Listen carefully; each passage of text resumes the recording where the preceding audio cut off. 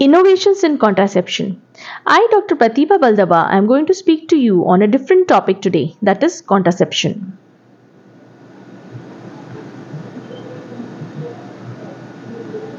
Need for contraception. World's population is expected to reach 9 billion by 2050, and India accounts for 17% of this world's population.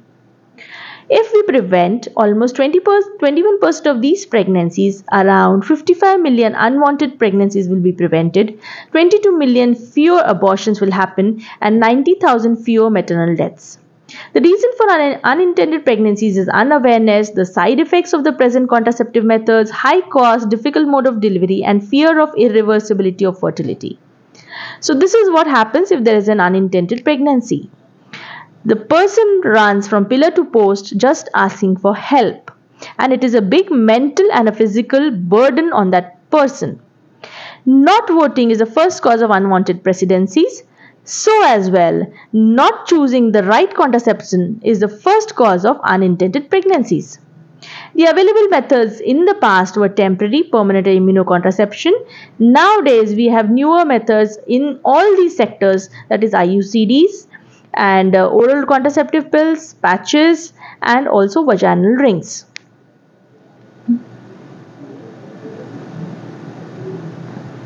An ideal contraceptive should be safe, effective, acceptable, inexpensive, reversible, simple to administer, independent of coitus, and should be long lasting to avoid frequent use of contraceptive. Factors to consider while innovation are: it should be better than the traditional methods, it should be longer period of effectiveness, reduced dosing, reduced risk, quick reversibility, and less user dependent. The currently available methods are temporary and permanent, both for male and female.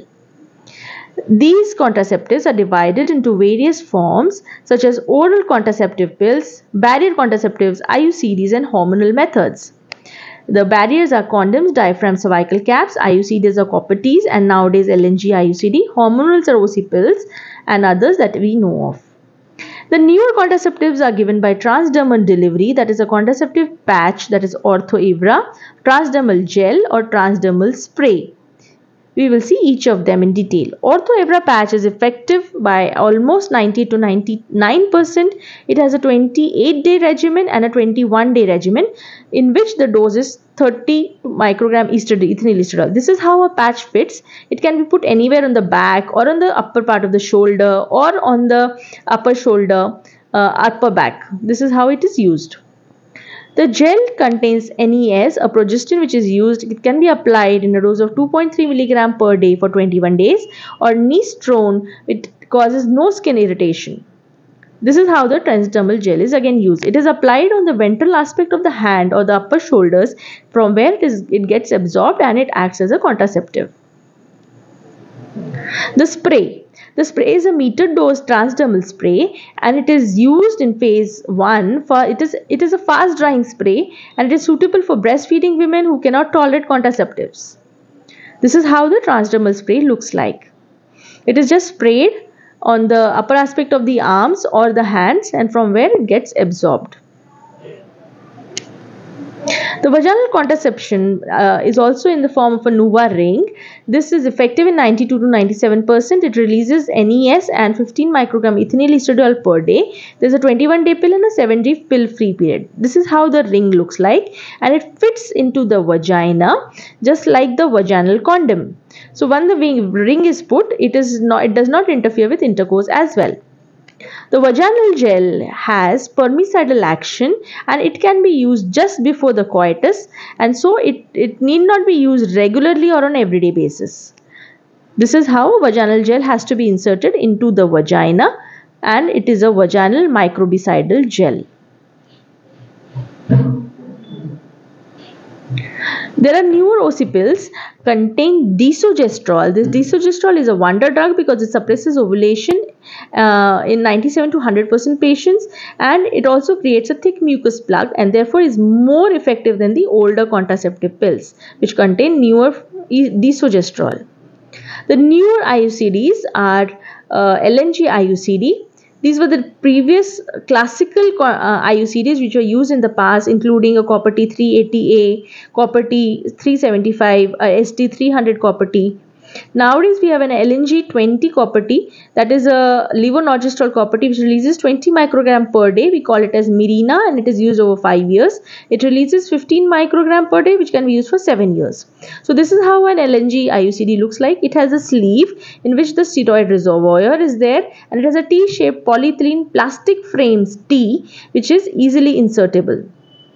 Now we come to the male hormonal contraceptive.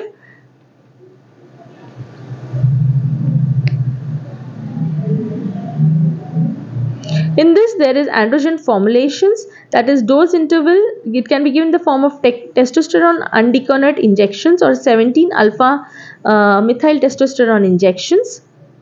These injections are given as intramuscular injections. Dose interval is around 1 to 2 weeks. Overall contraceptive efficacy is 94.7%. The side effects are from weekly injections of 200 milligram. There are two types, that is testosterone decanoate and testosterone undecanoate.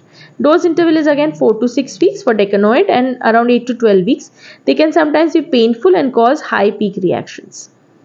The transdermal testosterone patch can be given at a dose interval of daily dosage, but it has poor efficacy and high frequency of skin irritation. The testosterone gel is much more effective.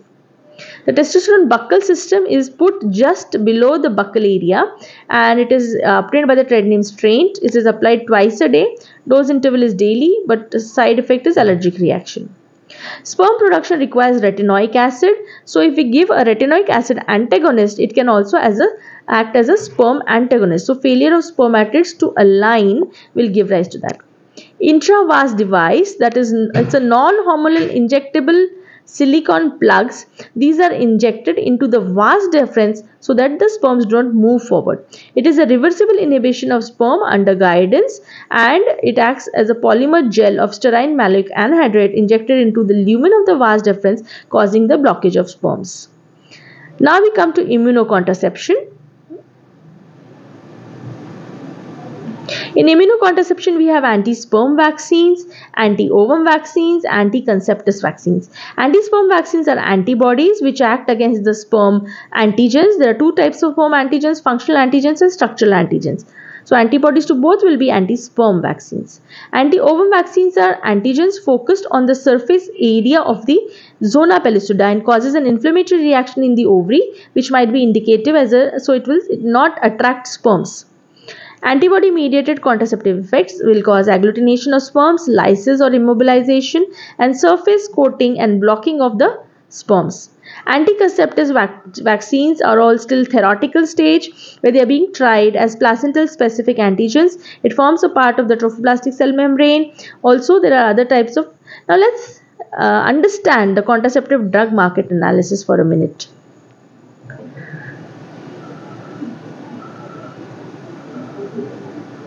The drug market is on a rise because the health issues associated with teenage pregnancies, there is a rise in awareness regarding recent contraceptive methods, the growing usage of oral OC pills as a pivotal technique. But we should remember that only hormonal methods are not enough if we have to protect from sexually transmitted infections. So, to prevent both STIs and pregnancy, we need hormonal contraceptive plus a condom. Vasectomies have been the gold standard when it comes to preventing unwanted pregnancies. It takes balls to do what you just did is such a bold statement to confirm the same. Thus, Chota Parivar, Khushi Parivar, and hormonal contraceptive is the only medicine that you would not want to forget. Thank you.